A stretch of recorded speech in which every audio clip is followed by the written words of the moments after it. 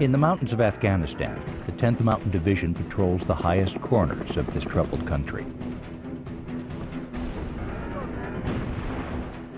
For 6 decades, this remarkable division has put fear in the hearts of America's enemies in the world's harshest terrains, revolutionizing winter mountain warfare abroad and winter sports at home.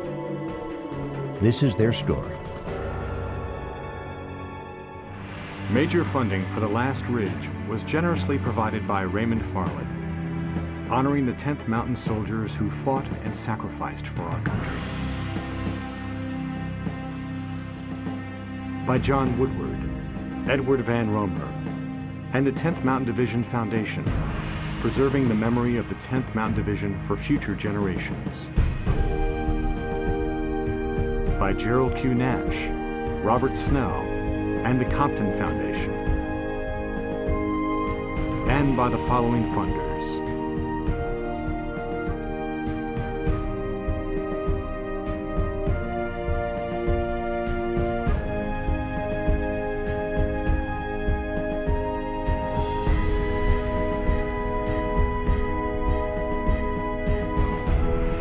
For a complete list of funders, visit www.lastridge.com.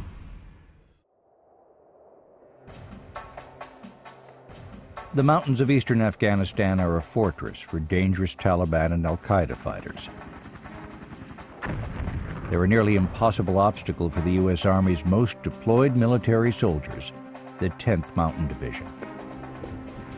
The 10th Mountain attitude is to bring the fight to the enemy.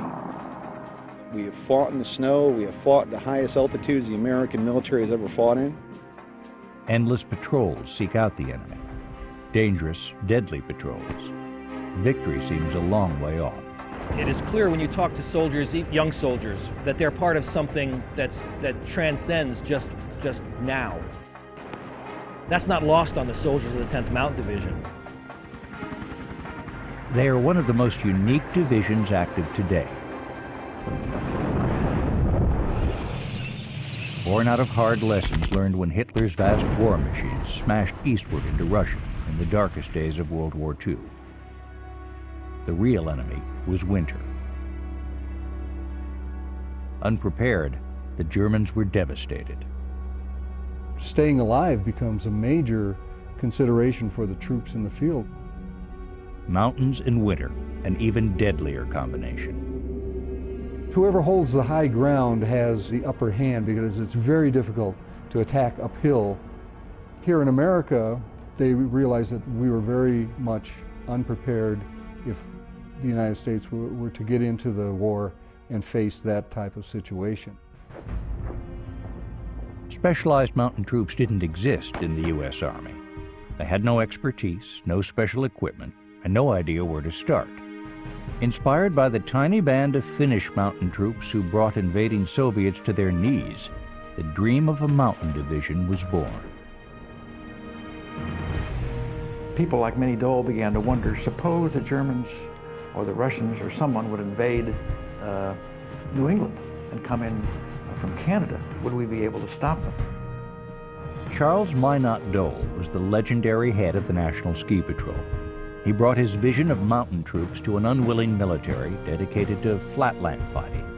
Olympic athletes, expert skiers, and climbers rushed to join the ranks. And that began the ski troops. The 10th was brought into action 2 weeks before our nation was attacked at Pearl Harbor. With the war clearly going badly, the mountain troops became heroes for a very scared American public. And what men they are, everyone a volunteer. Many are world-famous skiers and mountain climbers. Many are amateurs and many are greenhorns. Men from the ski slopes of New England and men from... One of the idols was Norwegian ski jumper Torger Tokel, the Babe Ruth of ski jumping. This modest fellow was a living legend who would lead in training and in combat and inspire others to do the same. There had never been such back-breaking training. Camped high in the Colorado mountains, they were exposed to temperatures down to 30 below zero. I didn't think under certain conditions that we were put that we could actually survive the cold. Each man hauled 90 pounds of gear at altitudes approaching 13,000 feet. People began to drop out that just couldn't cope with that much elevation gain. No jeeps, no tanks, no trucks, just the men, their skis, and whatever they could carry. I'd never seen guys this tough and this well-conditioned and this determined to make soldiers. Actually, we used to say combat was easier than the training at Camp Hale. If you thought that was tough, then you take this training here, and then when they start firing at you, you put this training really to work. But I think we were before our time. With Army procedures and equipment irrelevant or hopelessly outdated, they pioneered critical survival techniques and gear, adding to their enormous backpacks. You know, I never really weighed it, but I know it was damn heavy. It was later on that we knew that it was 90 pounds. Well, I always thought it was pulling me downhill.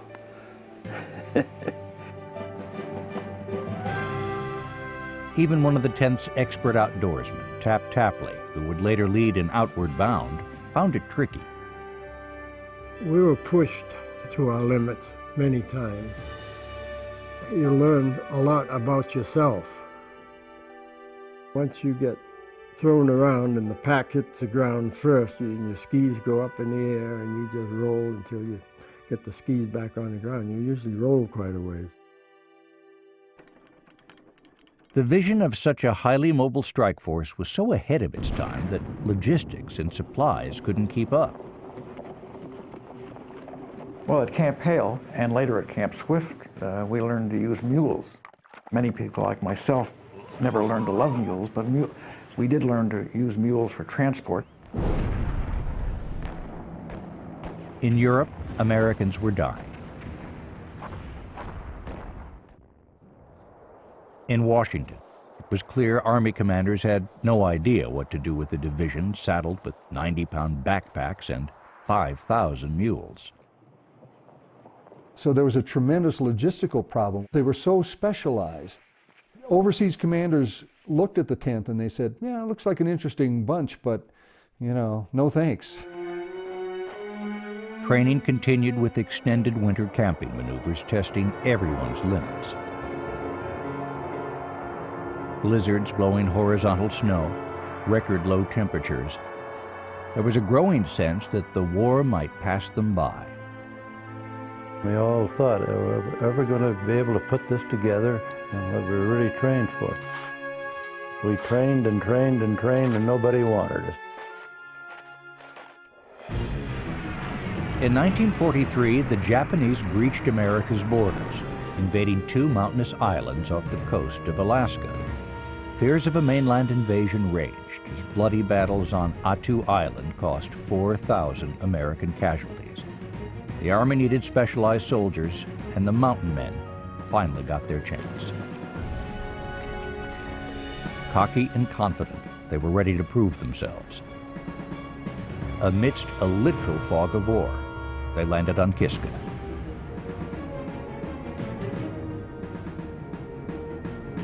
It was just miserable. The wind was blowing and the fog was hanging in there. The whole mountain looked like it was just a wall right in front of us.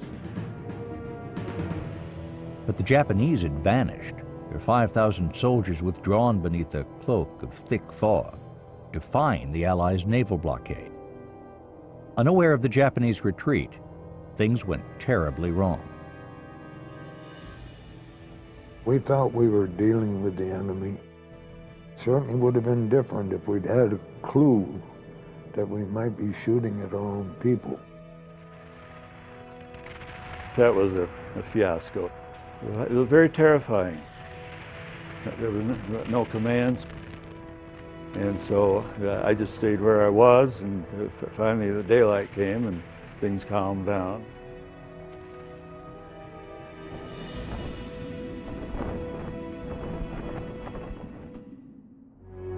Bloodied by friendly fire, They feared they would never get another chance to prove themselves. They were sent back to Colorado to train new recruits in the most brutal winter maneuvers yet.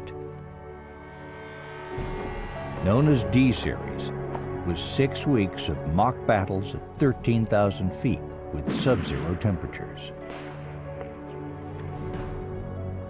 I know that D Series was terrible in a lot of ways, but it was part of the whole mountain, mystique. And so we took it seriously because we thought we were going to need all our experience to survive. When you got to combat, well, you didn't think anything could be as bad as the D Series. It was often down to around 35 degrees below zero. My gosh, are we ever going to survive this?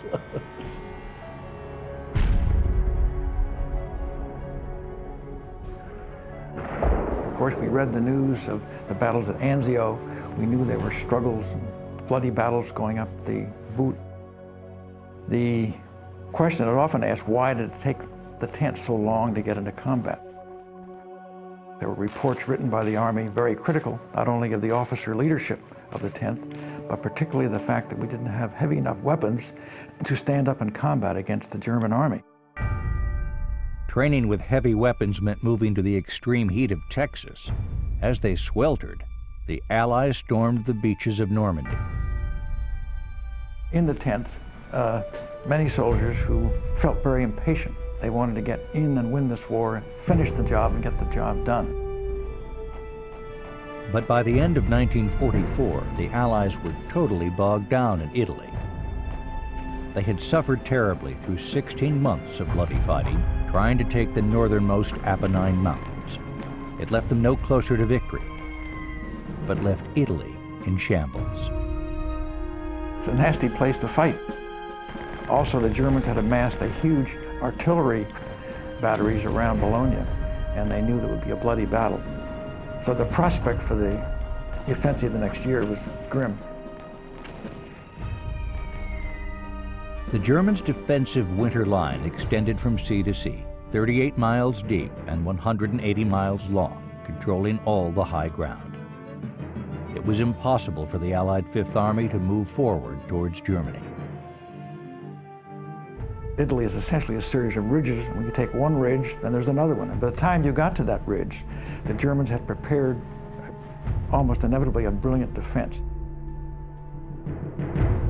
At last, war planners finally had a job only the 10th could do.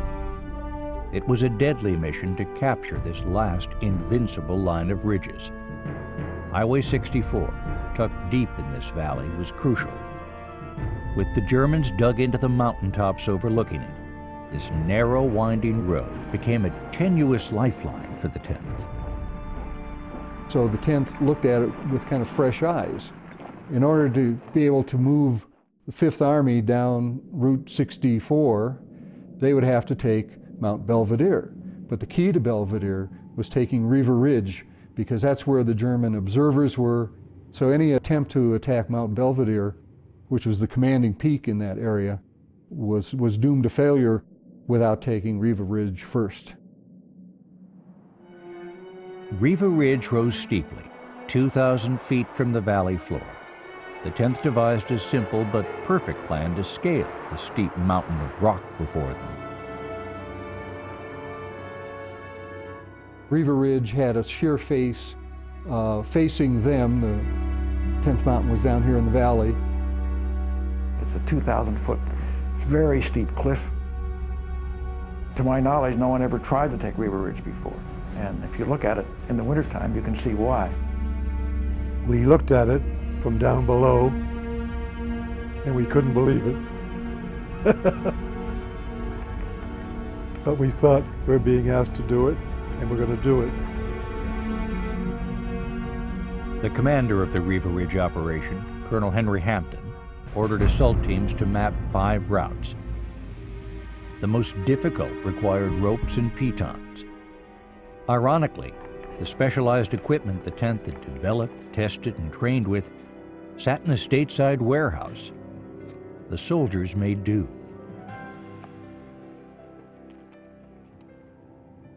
The whole key to the operation was we're going to do it at night, we're going to do it without any artillery fire to alert the enemy that an attack is coming, and we're going to do it as quickly as possible. As the operation neared, Commanding General George Hayes delivered a remarkable speech to his division, encouraging the troops responsible for capturing Mount Belvedere after Riva Ridge was taken. General Hayes had told us, you just stay in touch with the man ahead of you. Just keep going uphill, and we'll all meet at the top. I was really reassured by his quiet sense of confidence. When the sun set on a chilly February 18th, an eerie mist drifted in, and over 700 men converged on Riva Ridge. The rest of the division held their breath, knowing their turn would come the next night on Mount Belvedere.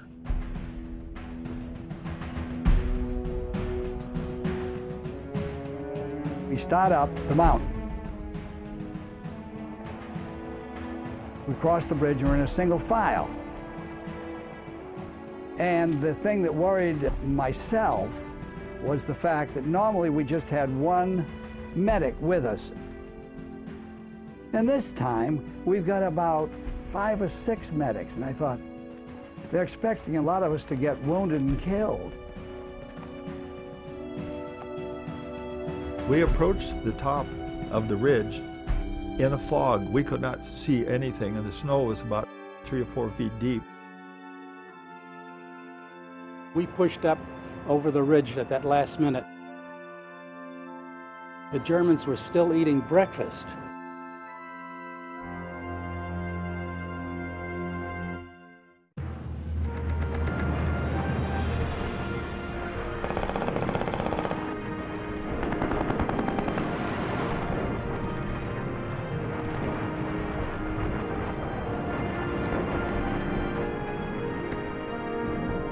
I think the Germans were very surprised to see the Americans coming up from the side that they had declared unclimbable.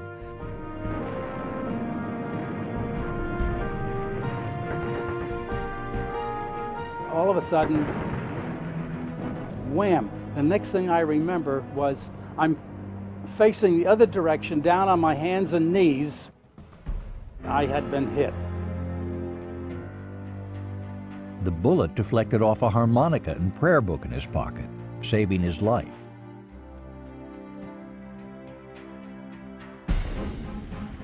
Now the 10th faced a new set of problems.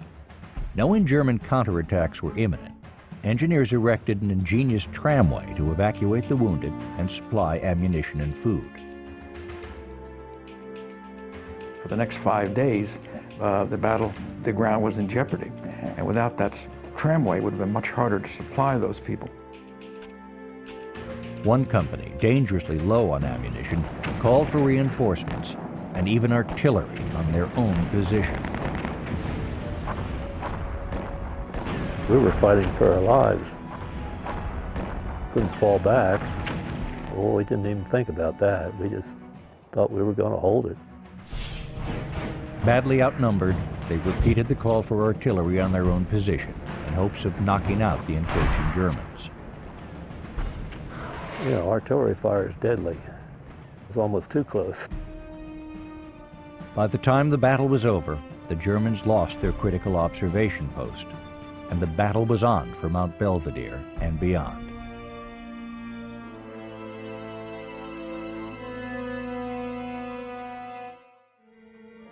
Back stateside, families clung together, sharing any scrap of news from the front.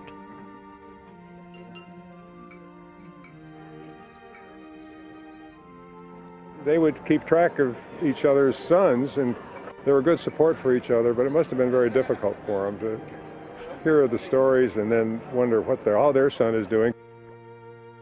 News didn't travel, you know. It took probably 2 weeks to get information back. Dear Mother, I must admit that I'd never really been homesick until I got over here.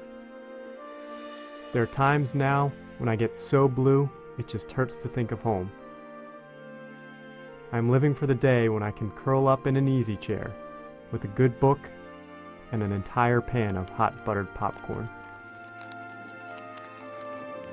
Private First Class Stuart Abbott.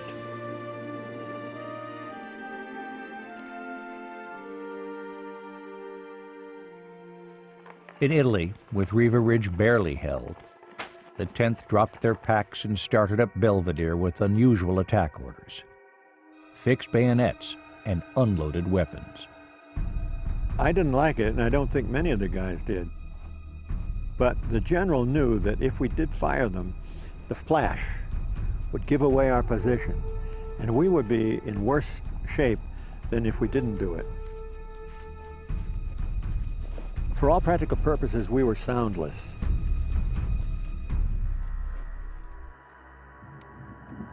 From the diary of Dan Kennerly.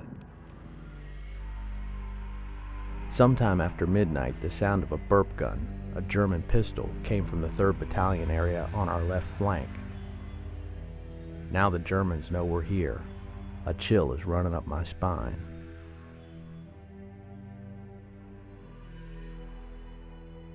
The 10th was stepping into deadly artillery fire and minefields the Germans had been preparing for months. No one knows, unless you're there, the sound of 88 artillery shells coming in, and the speed and the power and the noise. One of the things you had to do is you had to keep moving forward. You fire at the enemy, but you can't see him because it's black. You stumble over barbed wire, and all you know is that you try to do the things that you're supposed to do, and then the rest is chance.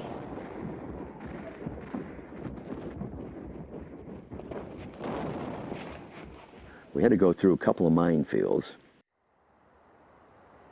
I hit this tripwire, and so I whispered, you know, mine, mine, mine. And I could hear the click, and nothing happened. Fate intervened. That mine was frozen shut, but the soldiers in his footsteps weren't as lucky. I could hear voices that I knew. They were in those minefields. And then when the Germans started lobbing in all that mortar fire, the men began to run. You could recognize, you know, the screams, and that was really unnerving. We suddenly came under tremendous mortar fire, and I looked back down the hill. Everybody was dead or wounded. Well, I think it's been said, and it was true then, that you're pretty brave at the start because you don't know the consequences.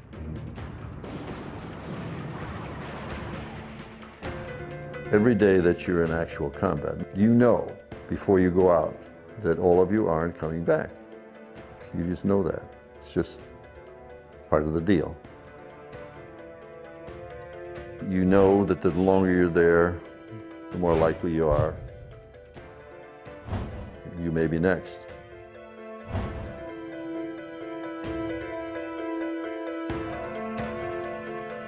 As soldiers struggled up the mountain beyond Belvedere, Hugh Evans took on an entire field of Germans alone, in a remarkable burst fueled by the anger of a friend's death.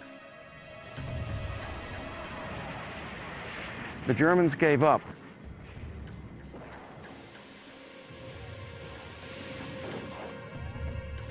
They stood up in their holes and surrendered.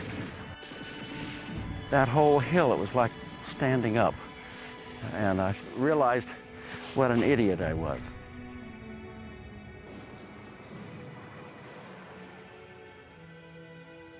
This old infantry really gets stuff thrown at it. And don't think we aren't scared. It's over now, though, and it will be just one black spot on my mind. I just keep wondering how many black spots there are going to be before this damn war will be over. Sergeant Hugh Evans. Evans was awarded the Silver Star for capturing 2 machine gun nests, killing 5 Germans in the process. While soldiers endured chaos on the battlefront, the home front braced for the worst. Dear Mrs. Abbott, this is my first opportunity to offer you my deepest sympathy for the loss of your son, Stuart Abbott. The terrain we had to cover was rough, and the enemy positions good. It was a difficult task. There was no braver or finer man on the hill that day. I sincerely believe that he never knew what struck him. But those who die, die knowing that they will never be forgotten, and they did not die in vain. Sergeant Ben Duke, Jr.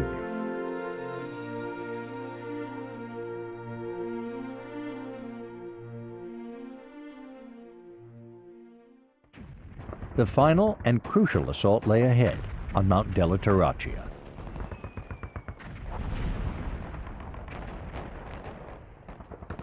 Bloodier than the original attack. 1 battalion ran out of ammo and was replaced. Amidst fierce counterattacks, another battalion took heavy casualties, and eventually the mountain. The Germans threw their most furious counterattack at Mount della Torraccia.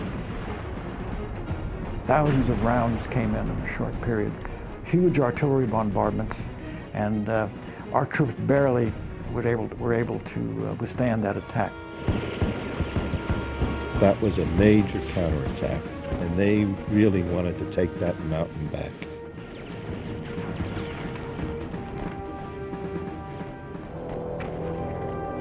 And when we finally got to the top, and it was hard fighting all the way, they had a very fierce counterattack, preceded by a fierce artillery barrage. They were extremely intent on holding that position. We didn't realize what an advantage the Germans had until we made it to the top. There were 36 people in the platoon, and 6 people made it. When they took della Torraccia, which was the last mountain in the Mount Belvedere complex, my platoon was ordered to go forward and occupy a farmhouse out about 300 yards in front of the lines. Lots of Germans, a lot of firing. They wanted our little outpost because it would have been an outpost for them also. It was kind of us versus them, and it was pretty isolated, pretty scary. I think I was 19 years old and I was the acting platoon leader. We were told to hold it, period. For 5 days, the Germans tried to drive the 10th from this important position. Instead, the assaulting German mountain troops were driven back with heavy losses. The men were determined. They beat back the counterattack, and that was the end of the German thrust on the Mount Belvedere Ridge. That was the decisive battle that then determined the future of the campaign. The battle was over, and the stage was set for an offensive to reclaim the rest of Italy.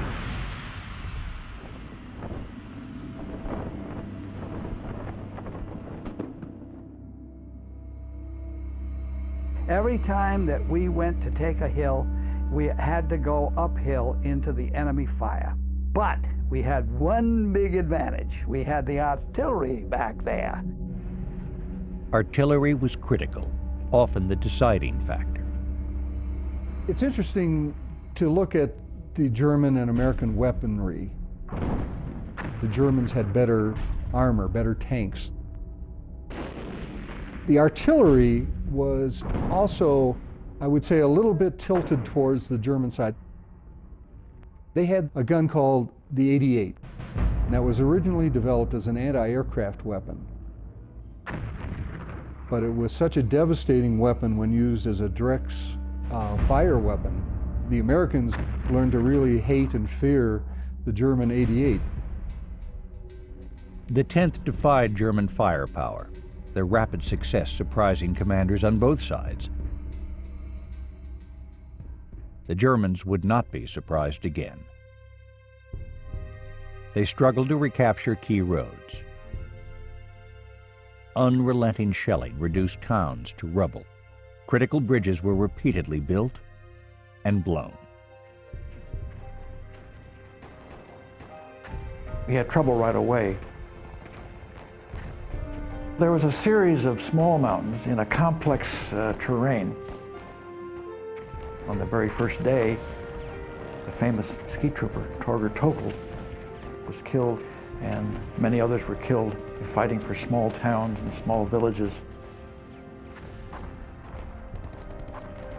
The 10th spread out and pressed forward, always forward, in the first of many long days to come.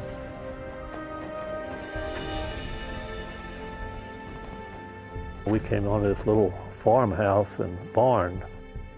There was a German ammunition cart and a horse in there. And I took a hand grenade and pulled the pin. Just as I approached the door opened, and the house was packed with civilians from the town that we were going to take. And I came so close to throwing that hand grenade in there that's kind of haunted me, to tell you the truth. Just how close I came to killing all those people. As the day wore on, Riva Ridge's leader, Colonel Hampton, was wounded in Sassamolari, a quaint town whose beauty masked the danger. There was a machine gun in this church steeple, and there's kind of a wall about halfway up that hill. Every once in a while I'd do the old trick to stick my helmet, up over the wall, and the machine gun would open up, so we were pinned down there for sure.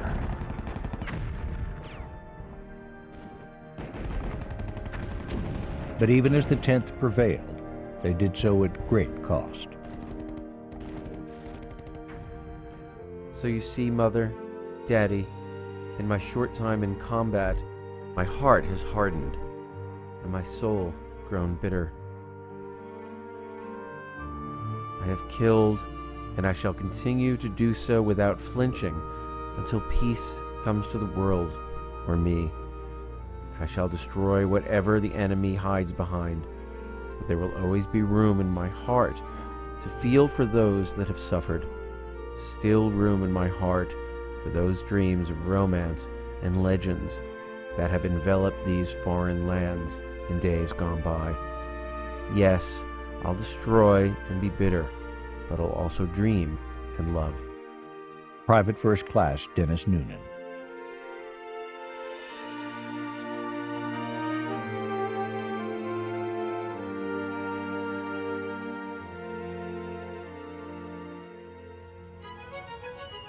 As spring unfolded, the Allies planned a massive offensive.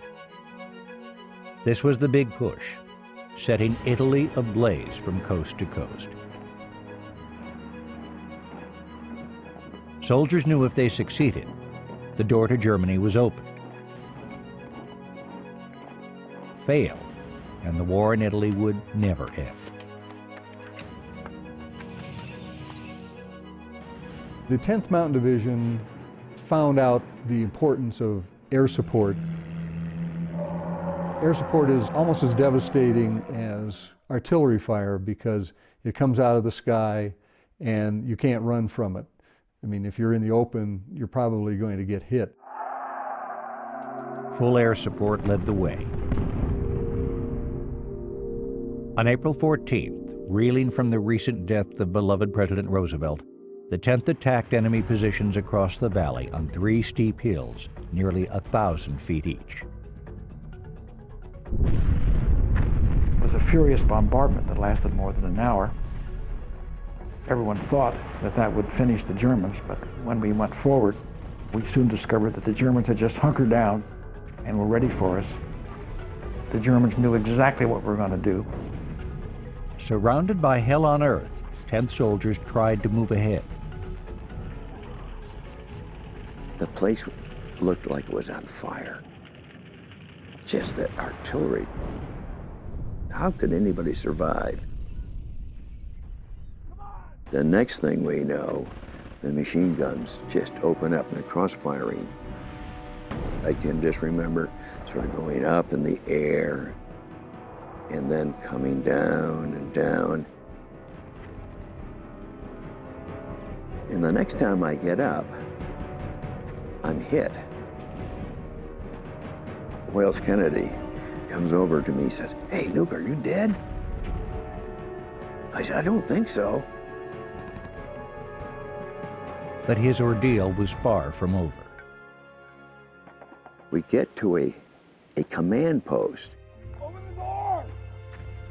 We bang on the door. They will not let us in because one of the officers in there said, "You're going to bleed all over our maps." I think this is probably the most bitter moment I ever had.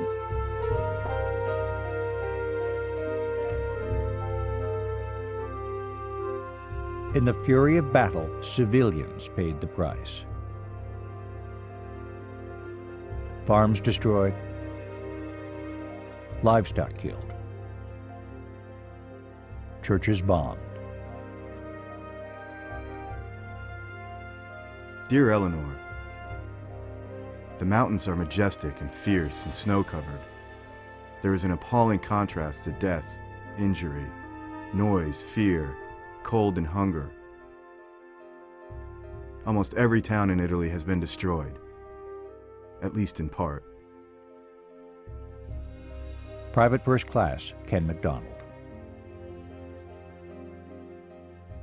We were getting pounded by mortars and artillery.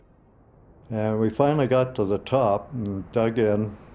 They had this whole area zeroed in with 88s from the tanks. They just scream in.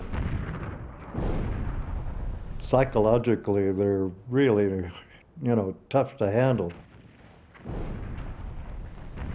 Out of our original 42, there was only 11 of us that came back up.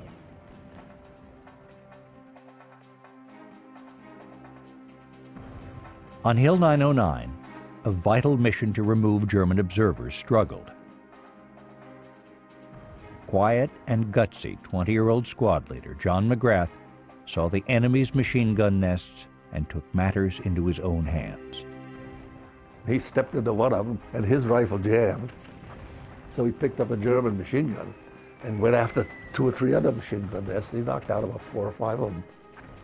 McGrath then went out to get situation reports. Done his job and he was coming back. A shell came in and killed him. John McGrath's courage under fire allowed the hill to be taken and earned him the only Congressional Medal of Honor in the 10th.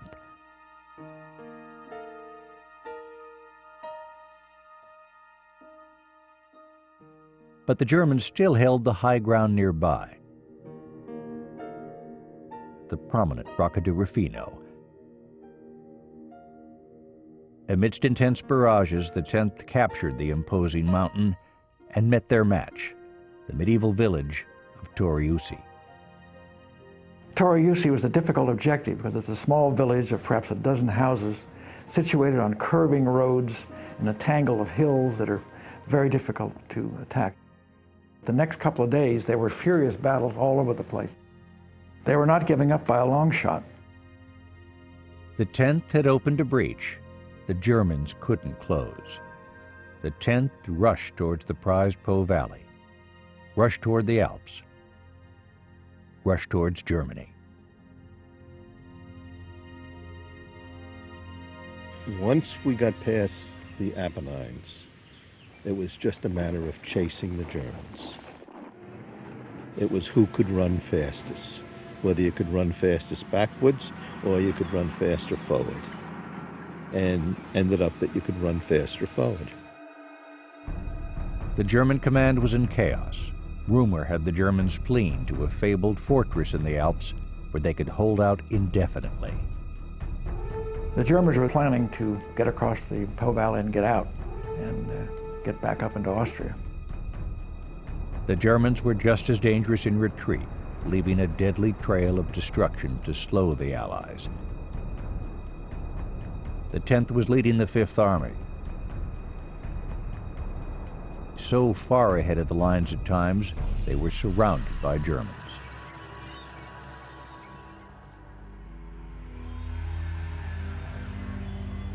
One or two times I think we were trucked, but most of the time we were marching, and we didn't stop until we got right to the river.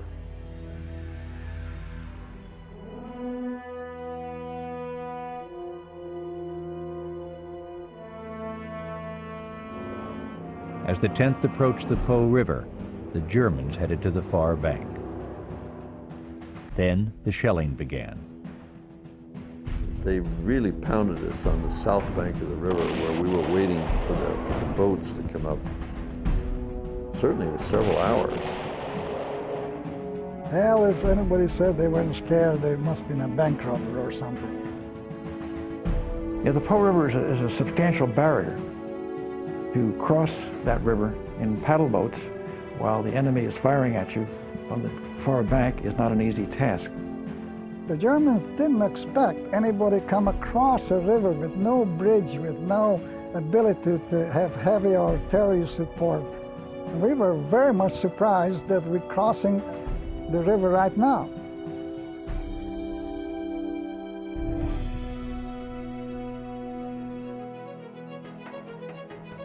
My darling, you probably read how our division spearheaded the attack all the way. I was in command of the 1st platoon in the whole 5th Army to cross the Po. 14 men to a boat. Lots of machine gun fire and artillery. 2 more days and nights, and we are across the valley into the Alps. 2nd Lieutenant Bud Phillipson.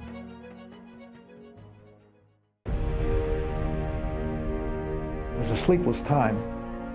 During the next 7 days, we got all the way across the Po Valley, marching 80 miles in 7 days. To go across the entire Po Valley against opposition was a remarkable achievement. Finally, the invincible German army began to yield. Over 10,000 soldiers surrendered in ever-increasing numbers. Once again headed to the mountains, the 10th was in its element as it struggled to seal off German escape routes. With rugged mountains rising from the shores of Lake Garda, the Germans prepared a fanatic defense using a series of tunnels through the steep slopes. Every approach was treacherous. There was no easy way over them, around them, or through them. As the American soldiers of the 86th Regiment were going through the tunnel, the Germans had a lucky hit with an 88 shell, and there were large numbers of casualties of Americans who were killed and wounded in that tunnel. Earlier that same day, the Germans had tried to blow that tunnel up, but the people who had their demolitions made a mess of the job, and instead they killed their own men and a number of horses. We went through there, the uniforms were smoking still. It was a tunnel that did all right, but it's all German did. Frankly, if it hadn't been them, it would have been us. To skirt the deadly tunnels, amphibious trucks known as ducks were brought in. As a storm blew in, a heavily loaded duck capsized and sank. 25 drowned, 1 survived. That was the most horrible thing I saw during the war. I saw them loading them, and I was about the 3rd one. 2 more guys had gone, and then I'd have been on. And I'd have gone down with them. And we stood there with our mouths open, a lot of guys in tears. Because they knew, they knew what had happened, and they knew those guys didn't have a prayer.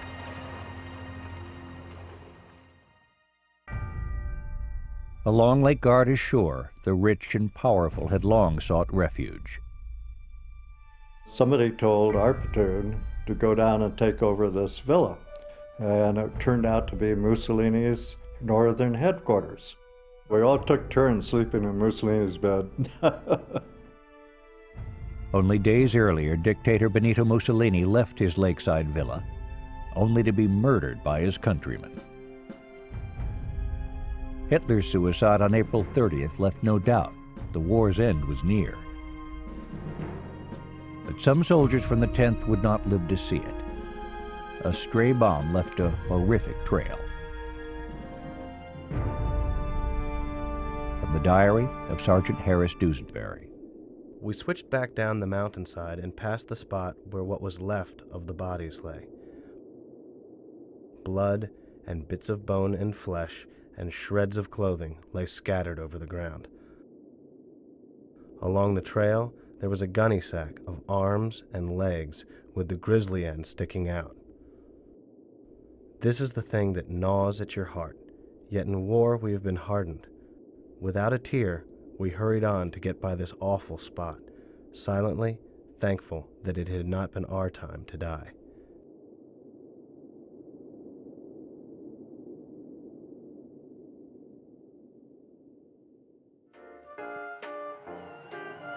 By May 7th, the weary world celebrated victory and peace. All German forces surrendered, their mighty army reduced to stragglers and survivors. As the war came to an end and the German troops were surrendering in northern Italy, many of the enemy wanted to surrender to the 10th Mountain. They declared the end of it, and I thank God. I was so grateful that it was over.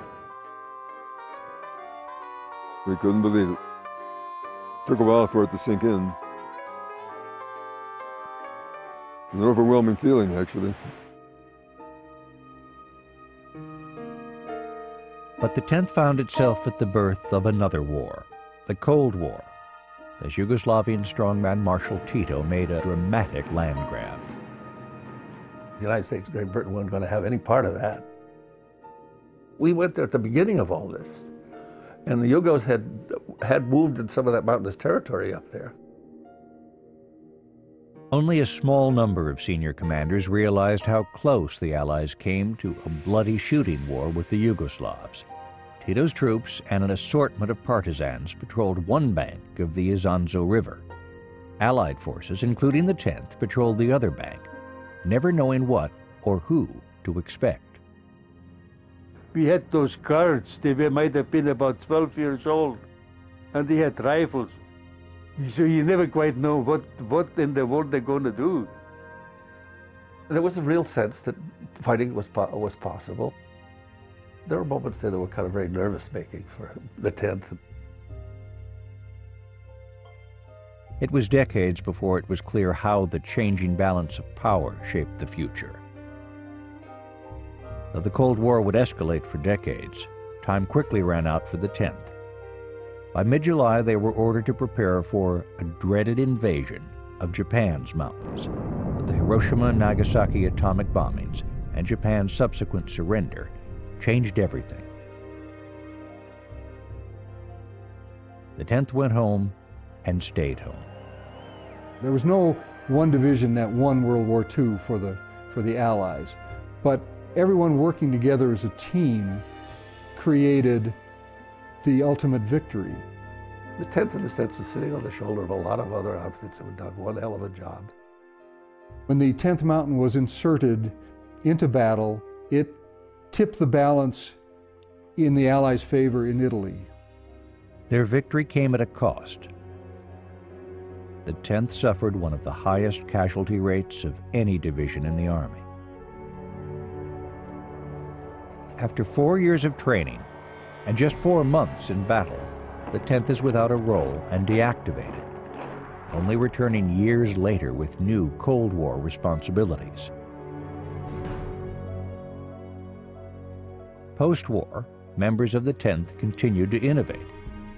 They put their love of the outdoors and their ski training to work, creating the U.S. ski industry. There was probably not a ski resort in the entire country that wasn't touched in some way by the 10th Mountain Division. What tied us together was a love for the outdoors, for the mountains. We were tough, we were disciplined, I think. It's a hard word to use, but we were gentlemen. These were good guys. That 2.5 years in my 78 years of being on the earth probably was the most important. in terms of finding myself, building very special relationships, and actually doing something that I felt was really vital.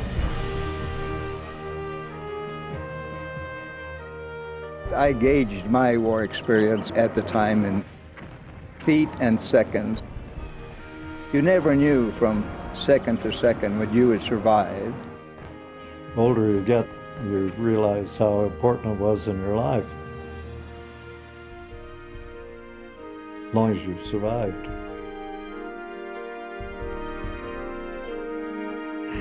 I was little, and I was scared, and I was quick, and I could duck a bullet.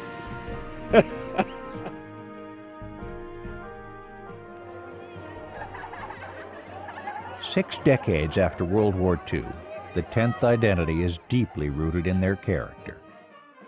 Under considerably better conditions than 1945, 10th veterans often return to Italy with their descendants, fostering a mutual affection with the Italians that bridges cultural and generation gaps. Second and third generation now, but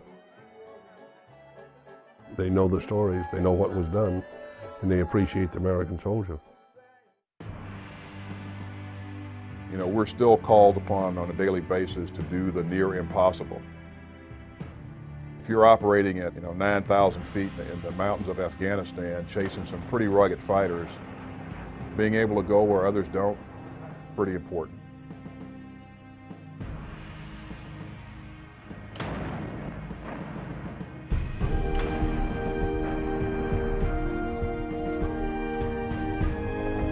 A spirit also reaches across time and space between original and modern 10th soldiers, on the parade ground or in hospital wards. The 10th vets reach out to current soldiers. Just like us old timers. I think the stories that they tell us and the wisdom that they give us and the encouragement they give us to keep going, to move on no matter what. These guys are the ones that led the way for us. They've kind of paved the way for us. You know, they've shown us the standard that we need to live by. Talking with them has made me, I think, a better soldier. I've learned actually quite a bit. Just the fact that even though the two generations are so different, it still boils down to the fact that people are willing to step up to the plate when they're needed. There's nobody else like the 10th Mountain Division. There's no other mountain infantry division. With the heritage, it is a real sense of pride. These boys aren't so different. Better technology than what we had. This was a unique division. There never was one like it before, and there never will be one like it again. A lot of the men in the 10th are still skiing, still snowshoeing like me. And they still love mountains. The mountains keep us young.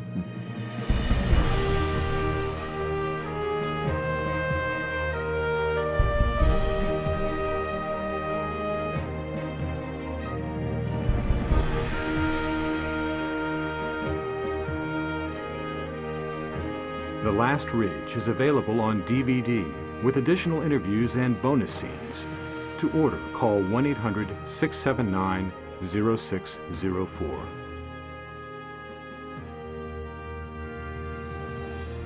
You can find out more about the 10th Mountain Division's uphill battles and go behind the scenes by visiting our website at www.lastridge.com. Major funding for The Last Ridge was generously provided by Raymond Farley, honoring the 10th Mountain soldiers who fought and sacrificed for our country. By John Woodward, Edward Van Romer, and the 10th Mountain Division Foundation, preserving the memory of the 10th Mountain Division for future generations.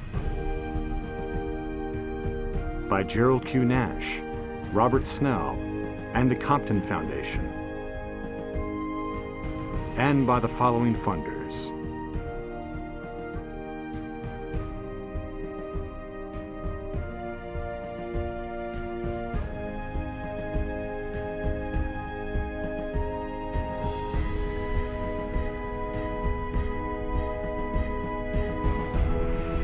For a complete list of funders, visit www.lastridge.com.